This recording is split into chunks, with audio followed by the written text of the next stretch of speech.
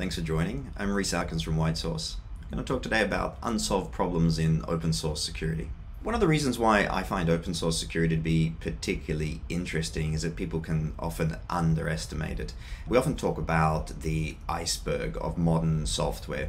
So above the surface, what is most obvious and visible to software developers is the code that they write. But under the surface is the open source code that so many projects depend on. And most measurements put this between 60 to 90% of typical projects.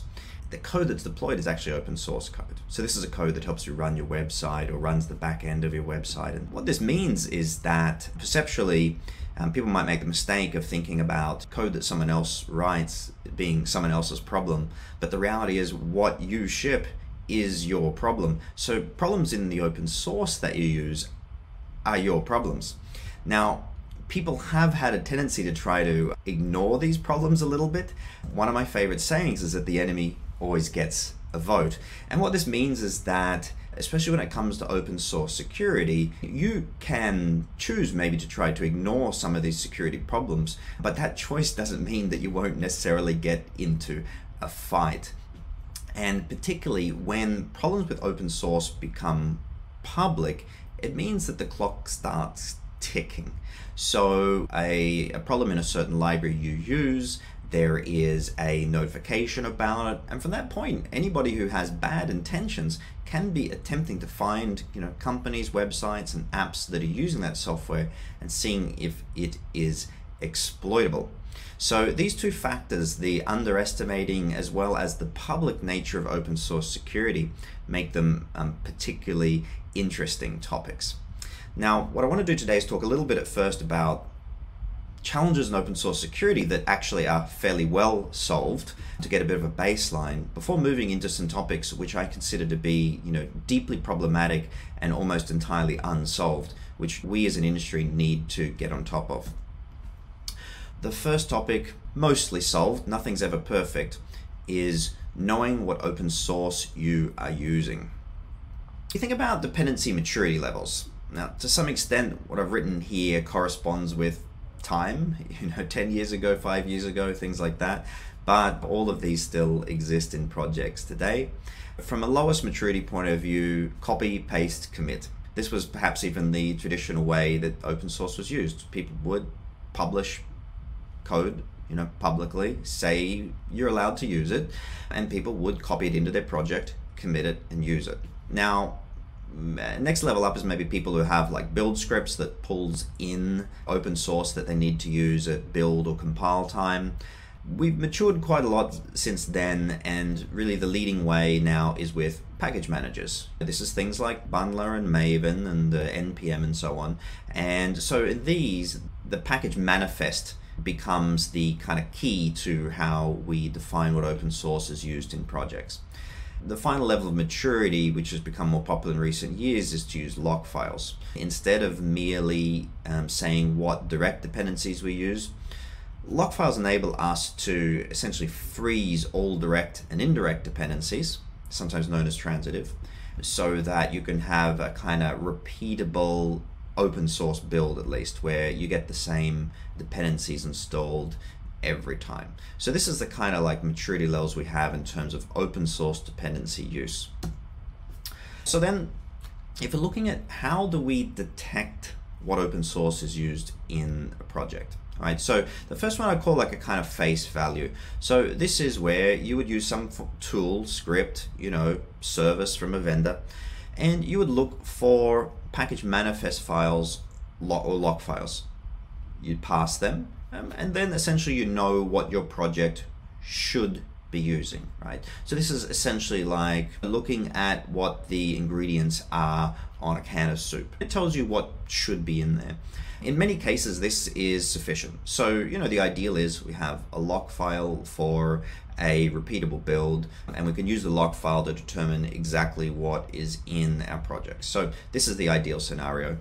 Now, for a lot of projects or companies though, face value is not good enough. And so the second approach I call like the forensic approach is, you say run your build scripts, fingerprint every file in the build and post-build directories. So pull in all the files that you're using through all the various, processes and routines, and then compare all those files to known open source files. So this is the forensic approach. These are the two approaches we have to determining, what open source we have in our projects. And it's really the fundamental building block, because if we don't know what's in our project, we can't know whether we have problems or not. There's an old saying about people not wanting to know how the sausage is made. Well, if you're in the business of making sausages, you need to know how it's made. So if you make software that uses open source, you need to know what open source is in your project. But like I said, this is a mostly solved problem, but it's the base building block for everything else I'm going to talk about today. The second mostly solved problem is being alerted when your open source has problems. So once you know what's in, the second step is being alerted that there actually is a problem. Automation here is really essential. If you rely upon manual processes to check if you have open source security problems, they're going to be, forgotten at times, and maybe even through bad luck. The most critical problem is going to come just after you did your last check, and it's too long until your next check. So the ideal system or service for open source security for vulnerabilities, it knows what you're using. So these continuous scans based upon a pipeline approach to always know what is the latest open source that's in your code, or at least what's the open source that's in your latest code. This service also knows what's vulnerable, so it has some type of real-time feed or scraping from the vulnerability databases. And importantly, it correlates the two at all times.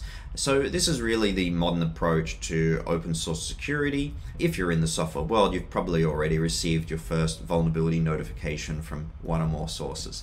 So here we know what we're using, and then we have a confidence that we will be alerted. So these are problems that are pretty well solved so far, obviously different degrees depending upon which software you use, but overall as an industry, this is a topic that we are fairly on top of.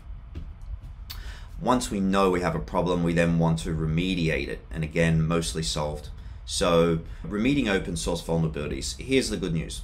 85% of the time, at least in 2019, when at WhiteSource we did our last check, 85% of the time when vulnerabilities, or CVEs, as you may know them, were disclosed publicly in NVD, there was already a fixed version available. So that makes your job fairly simple. There is a problem, and the resolution is to update the version to a version that doesn't have the problem.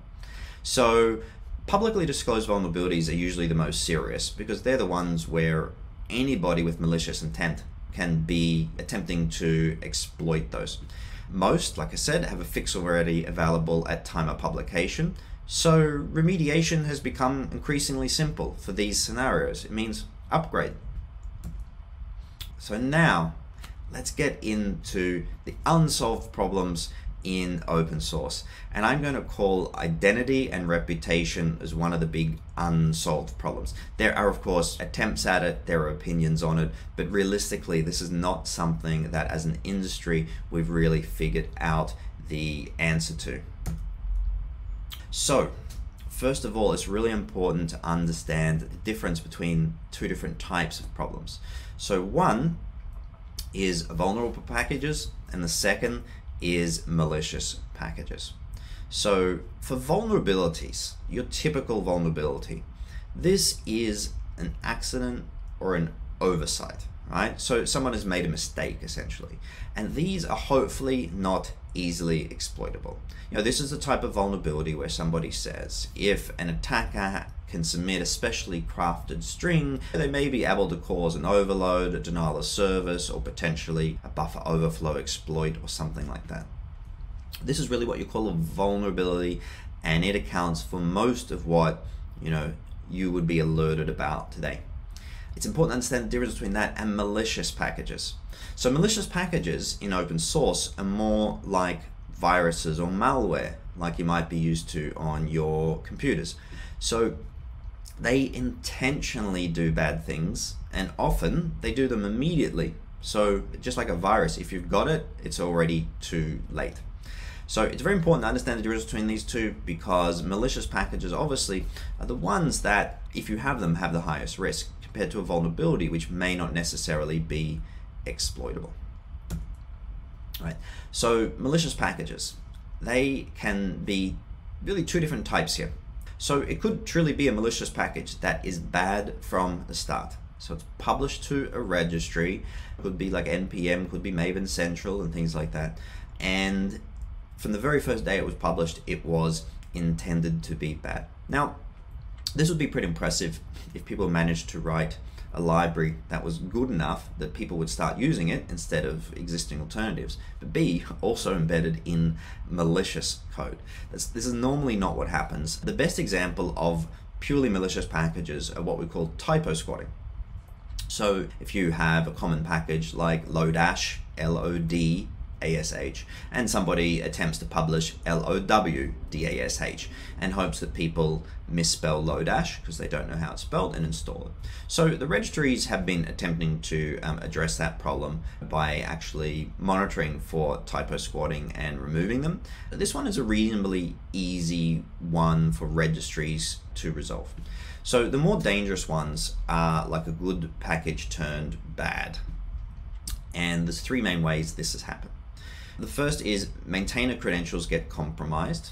So it's a good package by a good maintainer, and somebody bad steals that maintainer's credentials for publishing and then publishes a malicious version. The second approach is a new maintainer can take over an existing good package with malicious intent. There are a lot of open source packages in the world where the author of the package no longer has the time to keep up with it. And so there have been instances where somebody comes along and says, oh hey, yeah, I'm using this package, and here is some fixes or some extra features, and the existing maintainer either offers or is requested to add that person as a new maintainer, sometimes even to take the package over. This is one of the key ways in which malicious packages can get into people's software, is where you take a package that's already popular but kind of unmaintained and somebody takes it over. And the third way, even though it seems less likely but it has happened, is where a package creator was playing a very long game, and they basically created a package which was good when they created it with the intention to one day burn it and use it as an exploit. So in terms of identity concepts, when we talk about identity, it's basically like, who are you and can you prove it?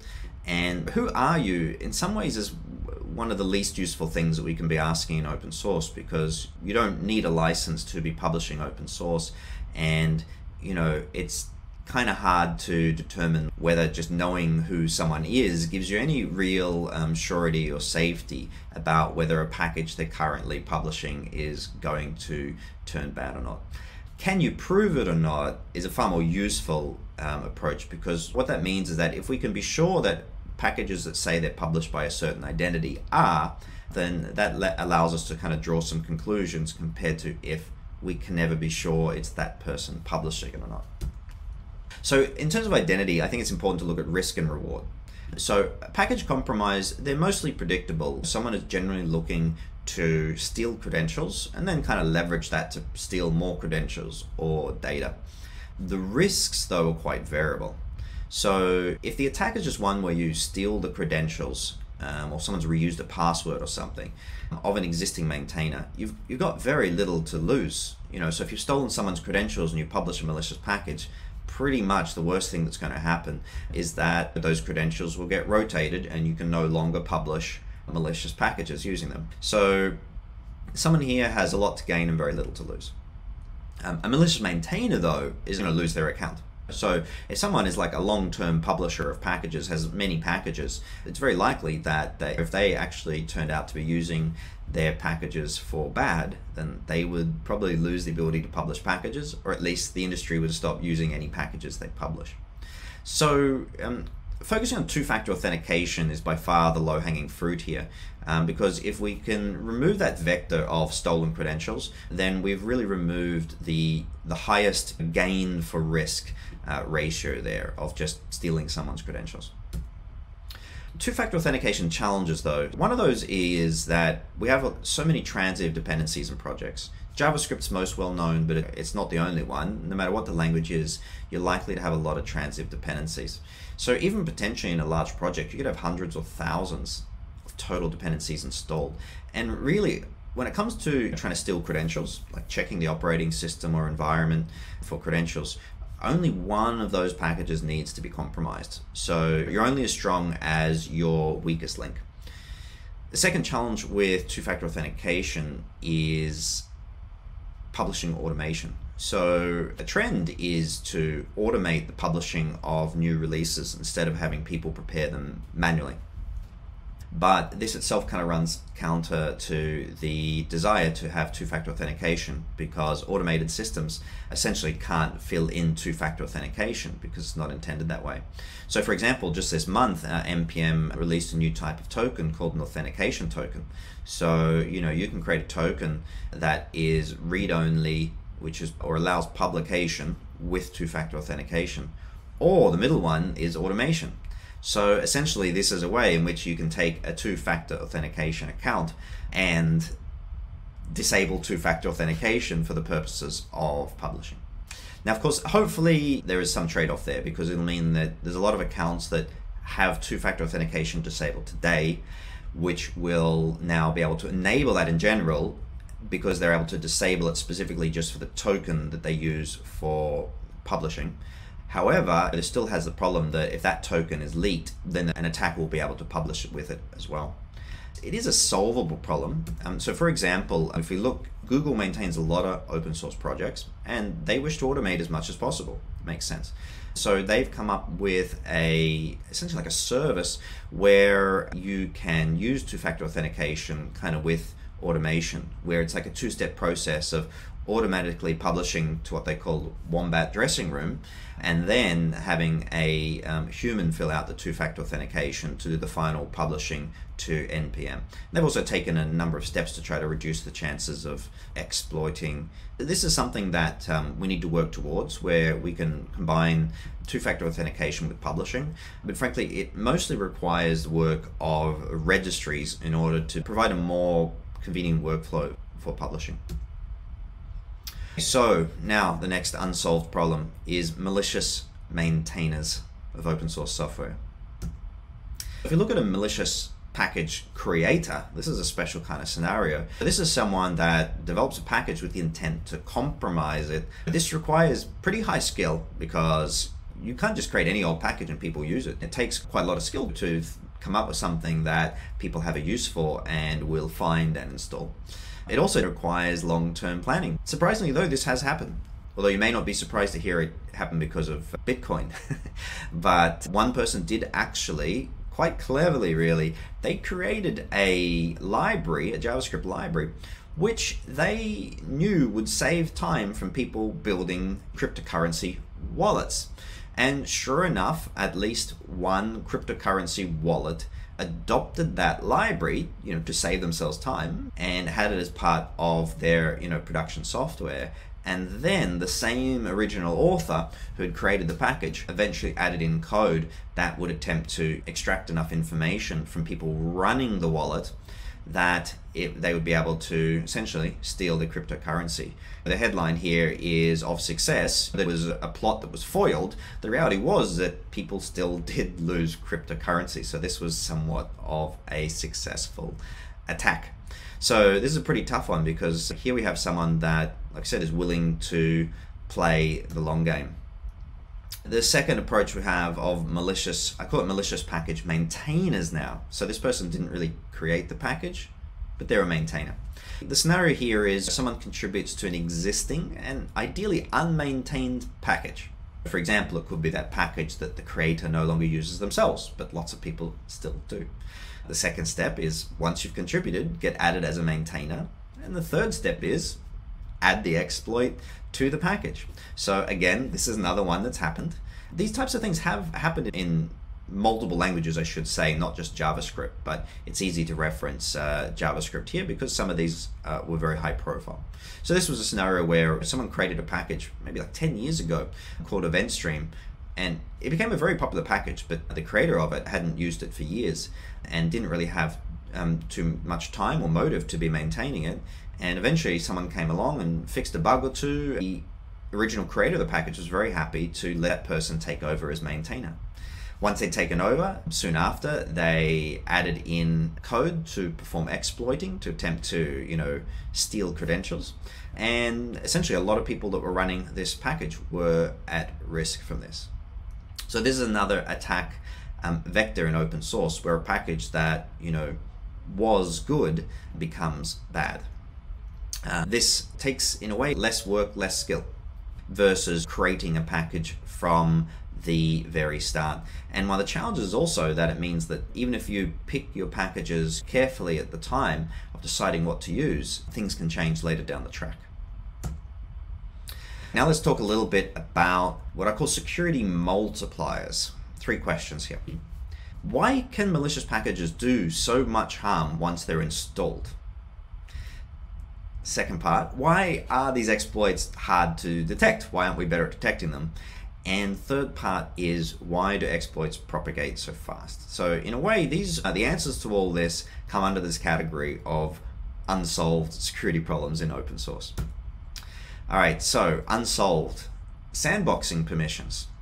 Okay, so ideally open source packages should have less permissions by default. You're taking code that someone you don't know wrote, but as soon as it is loaded, and in fact in some ecosystems potentially as soon as it is installed, just installing it is enough that it could completely exploit your system. So just like, say, accidentally running a virus exe in Windows, just merely installing an npm package can be enough that you are completely exploited. This does vary a bit language by language, but pretty much in every language, packages can fully exploit a system once they are loaded. Now, what is interesting about this is that very few packages actually need the ability to read from the file system or read from the environment or to connect to outside servers. But that's basically how every exploit so far has worked. They scan for something they shouldn't have access to. It could be, keys and secrets on the local file system, and then they send them somewhere else to a remote server. The reality is very few packages that you would use would have a need to do this normally. So let's take a look at the example of operating system malware, like Windows, I said.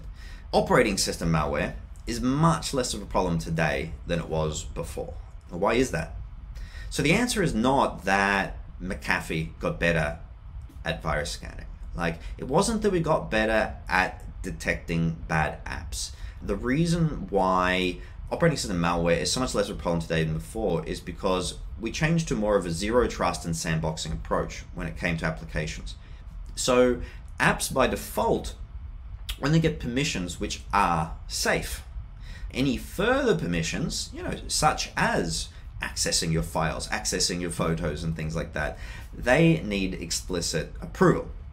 And the operating system stops them from accessing things they are not approved for. So essentially, we didn't solve the problem of malware in operating systems by getting better at detecting malware when it's there or attempting to block it at the instant. We essentially changed the paradigm so that software only uses the permissions that it needs. And therefore, it makes it a lot harder to have an app and the app wants to access all of your stuff versus before where it had default full access. And we need to take kind of inspiration from that with open source software as well.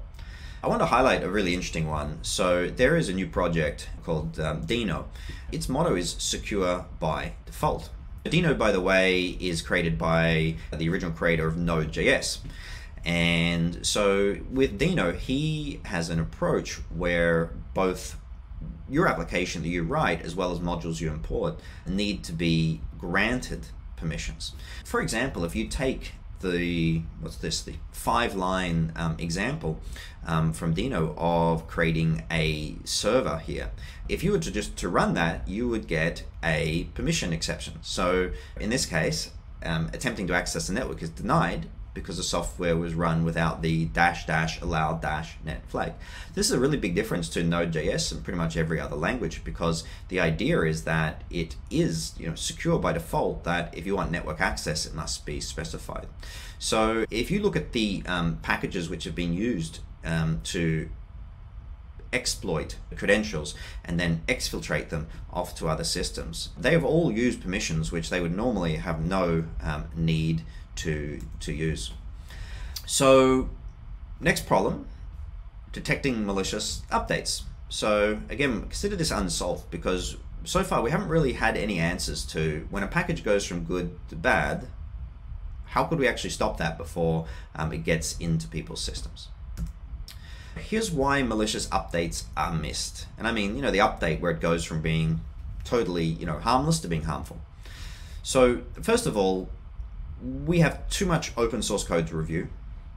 It's too hard to review it, even when we want to. And you can't actually be sure of what you're reviewing anyway.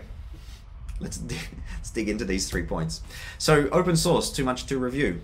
The majority of software projects, your projects, you and me, we don't have the time to carefully review every line of every piece of open source that we use. This is pretty obvious to most people. Yet, as an industry, we seem driven by the assumption that surely someone has looked at it. So even though we know it's impractical for us to look at it, we kind of assume that surely someone must have. And this really is a fallacy.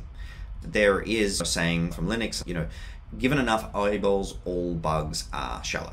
Okay, but we really have to ask the question, are there eyeballs even looking at the releases? So the reality is that the majority of open source releases are probably not looked at by anybody except the person who wrote it. So what are our possibilities here? So one is that there is a business opportunity here for security as a service. Maybe there is a company and they will review every line of code before you update. The second opportunity, maybe more of a kind of industry-based one, is like crowd security, in that, okay, how is there a way that if someone has reviewed it, we can know about it, and if nobody has, we can also know about that. And the second challenge is kind of like back to like identity though, of who do you trust? Because if there is someone who is clever enough to take over a package or create a package and publish it, probably clever enough to have a few other accounts claim to have reviewed it.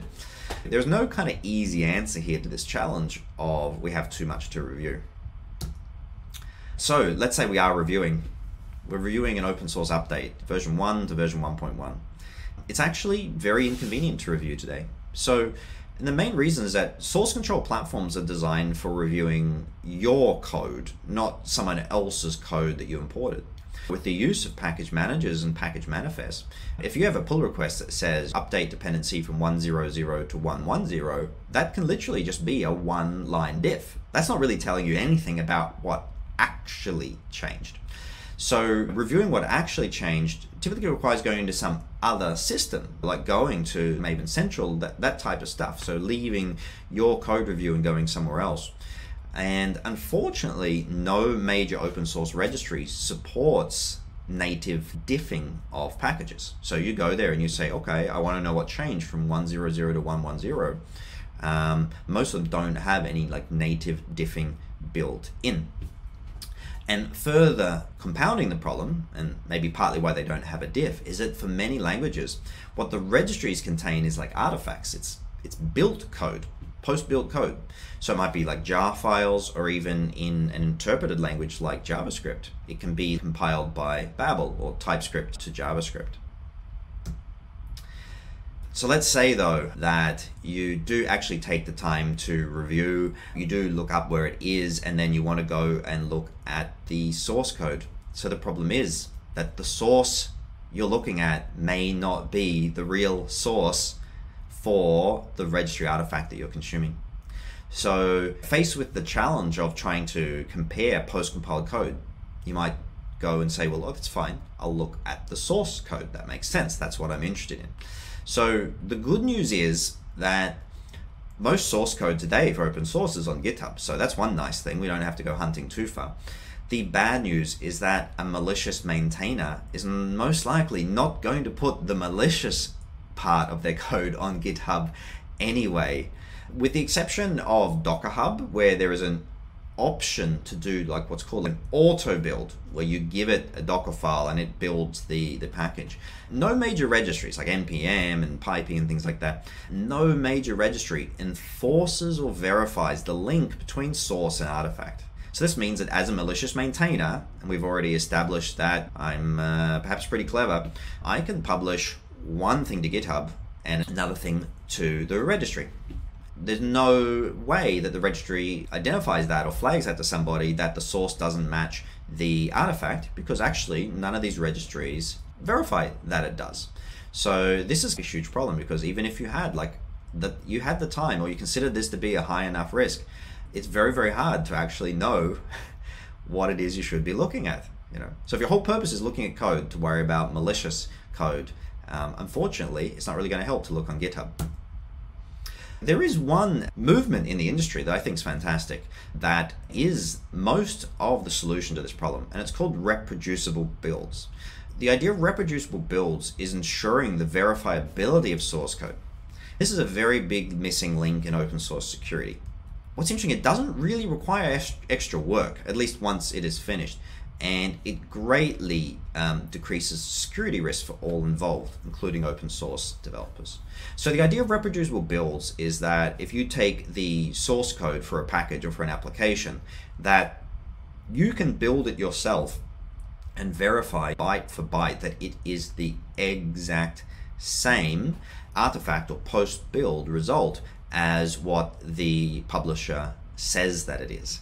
Now, this actually is great for security for even more reasons than you think. So first of all, it allows you, or allows registries, for example, to verify that a package matches. Now today, if you were taking a package that is on NPM or on Maven Central, and you go to its source and you build it yourself, and it doesn't match the exact, byte for byte what is on the registry, that really is not that much of an indication that something is wrong. Unfortunately, that is actually how a lot of them work. And so what that means is that you can't reliably use a mismatched artifact and source code to identify or to kind of gauge the probability that something is wrong.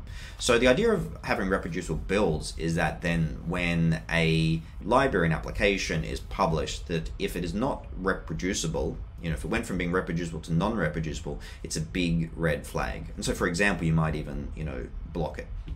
Now, one of the other really good benefits of reproducible builds is that it makes all of us safer, essentially. So if you think of me being, say, now a package author, and I publish that to a registry, and then you consume it, an attacker could potentially try to exploit both the registry or myself in this scenario. They could also try to, say, exploit GitHub or AWS or something if I'm using that to do my builds. Because if they can exploit my system, or the system I build on, or the system that it's hosted on, any of those essentially will work in that the attacker has managed to put code they want to put into the software which others will consume. What it also means is that if I'm a popular open source author, I have a popular package, it puts a target on my back, because if somebody can hack me, they can then potentially use that to hack more important people and projects that use my software. So in a world of reproducible builds, where if the source code does not match the published code, and that is flagged, that means that the incentive for someone to go along and hack me is greatly diminished, because they would have to put the malicious code onto GitHub, for example. So this is a really great thing, and if you think it sounds great too, I recommend that you put that into Google and check that group out. I'm calling this one undecided rather than unsolved. Decentralized versus centralized registries. All right, so I bring this up because often when people think about community and open source, the idea of having fully decentralized, sort of like democratic package publishing is generally thought of as pretty good, versus having companies that control the registries, they control the commons. So for example, with NPM the company was running NPM the registry, there certainly was the potential for conflicts of interest there, because they needed to be profitable. People then have an instinct to think that decentralizing is the answer. But it's important to understand that with all other things being equal, a decentralized approach to package management and package publishing makes security much worse. If you look at any of the known malicious packages from the past 5 years, and there's been ones in Python, there's been Ruby, there's been JavaScript, pretty much every time in the first articles that write about it, they want to talk about how long it took for it to get taken down from the registry. Essentially, there's this implied community expectation that those who run the registry will take down a malicious package almost instantly that someone reports it to them, and ideally even have processes in place to have caught it or catch it next time. Now, all of this takes a lot of money. It needs also centralized power to take that down. A centralized blocking or revoking of packages can't be done if there's no one in control. If you look at direct Git-based dependencies, that does have some advantages. This is a scenario where instead of, say, publishing a module to a registry, you basically just tag it on GitHub and say to people, install it directly off GitHub. The advantage here is that the source is verifiable, like I was talking about earlier. So, what you see on GitHub is what you download. While also you've got the advantage that the most common hosts like, GitHub, GitLab, and Bitbucket, they are pretty likely to take down malicious code eventually, at least, once it's reported to them. They're not in the business of hosting malicious code. In general, I think the push and pull between decentralized versus centralized needs to also be thought about in the context of security, because a fully decentralized system from a security point of view can be the Wild West unless you have some further kind of overlay on top. So back to unsolved problems. Now we have malicious package propagation, i.e. on these malicious packages that we've known about in the past, like why did they propagate so fast? How did we have hundreds, thousands of people infected by it within hours, for example? So the reason why malicious code propagates so fast, pretty much one word, is SEMVer, semantic versioning. The way most people use semantic versioning is what contributes to it. So in this sense, it's pretty simple and it's a good thing up front, is that like all releases like x.y.z, if they all have the same x, they should be compatible. So 1.0 is compatible with 1.9 and things like that. Now, the problem is that the majority of package managers, so this is like NPM, Bundler, Maven, etc., they take an optimistic approach to version ranges. And what this means is that if they're given the opportunity, like a fresh install, they will always install the latest compatible version that you specify. So again, if you're in the SEMVer world and you say, okay, so I'm installing right now version 1.2.0, but I want to specify my range as 1.2.0 less than 2.0.0 so that I can get the latest compatible version. What this means is that anytime a new release is out, whether it's good or bad, there is a chance that you will get it. Now, lock files certainly help here, because unless the log file changes, what you install won't change. But the reality is log files need to be frequently unlocked, right? So at any time where you need to install something new or update something within the log file, other packages can be implicitly kind of upgraded. So log file is not the answer here unless you actually never ever update, which is also not really feasible.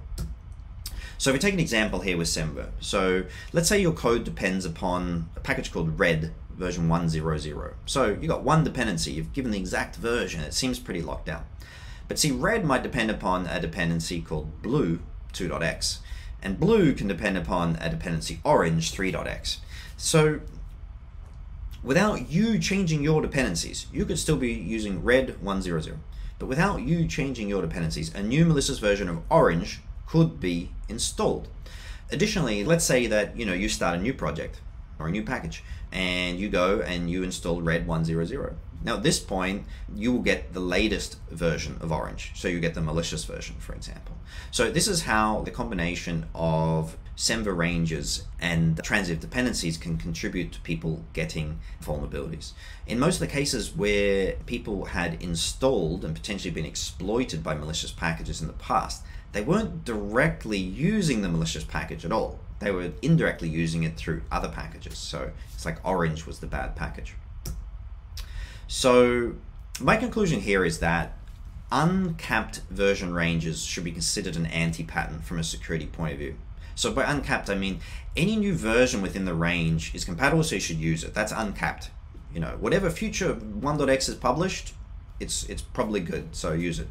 So what are the alternatives to uncapped ranges? The first is to cap version ranges. So instead of saying like 1.x or caret 1.0.0, instead you would specify what is the upper bound. So greater than or equal 1.0.0, less than or equal 1.4.0. What this means is that if version 1.5.0 comes out, then you won't automatically take it until you update that range and test it and verify. But again, like two-factor authentication earlier, the challenge here is you're only as strong as your weakest link. And so with all these transitive dependencies, you would need for all of the packages in your package tree to support this. So another alternative is to change the algorithm completely. And an alternative is called minimal version selection. Go modules essentially pioneered this from my point of view. Now, Go modules, though, it actually still relies completely on Semver. So earlier when I said Semver is the problem, it's not Semver itself, it's more the way that we use Semver. So in Go modules, first of all, there's no need to declare ranges. There's no need to say like 1.x, because we already know that compatibility with 100 should mean compatible with 1.x. So there's no need to explicitly state that. Key difference with Go modules and minimal version selection is that you don't use any newer version than you need to. So what this means is that installed versions will correspond to the minimum compatible version, not the latest compatible version, like we've generally done with npm bundler and so on. Now, what this means is that any malicious release is never propagated automatically. Because if the new release is not the minimum version, then it doesn't get automatically selected until someone that depends upon it explicitly says, I need that version as the minimum. This is very important because it just means that automatic propagation is essentially stopped in the Go modules ecosystem. So in terms of version selection, the way forward. So one of the ways forward for a more secure open source ecosystem would be to use capped ranges and bump them regularly. Now, this is achievable using automation tools, but it is noisy from a project point of view. So if you're having to continually bump capped ranges as a library author, 90% of the commits to your master branch might be from whatever bot you have doing it, right? So the other alternative would be to use minimal version selection and then only bump dependencies when necessary. Now what this does mean is that this long-held idea that Semver gives you automatic bug fixes goes away, because now you're not going to automatically get latest versions due to minimal version selection. What it means is that if there are bug fixes that you need from your dependencies, or potentially features, but if there are bug fixes that you need to explicitly specify the minimum version of that package that people should install when they install your package. So these are really the two possible ways forward. So just wrapping up the key points and takeaways from unsolved problems in open source security. All right, so first of all, we need better open source publishing protection. Single factor authentication is unacceptable. Registries should ideally allow enforcing of two-factor authentication for publishing, and consumers of open source should be able to elect to use dependencies which have enforced two-factor authentication only. This means basically simple stealing of credentials should be a thing of the past. What does this need? It needs registry host support. So across the industry, whether it is JavaScript, Java, Python, PHP, and so on, these registries need to implement this separately. It also does really need consumer pressure. It requires us to sort of make sure that registries and package publishers understand that this is important for their consumption. So just like publishing code with no tests should be considered a code smell, publishing it without two-factor authentication should be the same thing. Number two, verifiable source code using reproducible builds. So there's no point reviewing code for maliciousness if we're scanning the wrong code to begin with. So again, non-reproducible builds should be considered a code smell, like the lack of two-factor authentication is. So what this means is that we should have packages that are published, verifiable, both who published them as well as what source code they came from. This needs industry support for tooling, and the Reproducible Builds Foundation is doing a great job with that. It also needs really the adoption of the reproducibility mindset. I really don't hear many people at all talking about this. This definitely hasn't got industry mindset yet, but from a security point of view, it's one of the most important things that we could do. Number three, big one, open source dependencies should be sandboxed. So today's approach to malicious open source packages can be compared to Windows 95 pre-malware tsunami. Now, Unfortunately, though, there's not really any relief in sight from language ecosystems. This is going to require, at least I think so, pretty big work from each language to support this idea that code that you import into your software should have zero trust by default. Unfortunately, this needs large re-architecting of language package imports. And again, apart from Dino, I haven't seen too much, pushing for this, even though it's such a great idea. And then finally, I believe that package managers should implement minimal selection beyond just Go modules. So it's really madness, it's our madness, that a malicious package release could be installed accidentally, essentially, seconds after it's published without anybody reviewing it. So the example before, somebody publishes a malicious version of Orange, and 5 seconds later somebody says npm install red 100. They would have the malicious version of Orange already. No one's even reviewed it or looked at it or anything. This is not a great idea at all. The faster things propagate, the worse it's going to be. That in 2020. So minimal version selection should be a configurable option for package ecosystems. I think this is going to take a while. It's not easy, and there may be some gremlins lurking in that. But more languages beyond Go modules need support for this minimal version selection. So this needs A, package manager support, and B, frankly, it needs awareness that we are making a trade-off of security for convenience. All right, so thank you very much. If you've lasted this long, I am very thankful and in awe. If you had any questions or thoughts about the topics today and you haven't entered them in the chat already, please do so now. I'll be hanging around for a while, but otherwise you can find me on Twitter, GitHub, GitLab with the handle @Arkins, and I would be happy to chat with you about any of these topics. Thanks very much.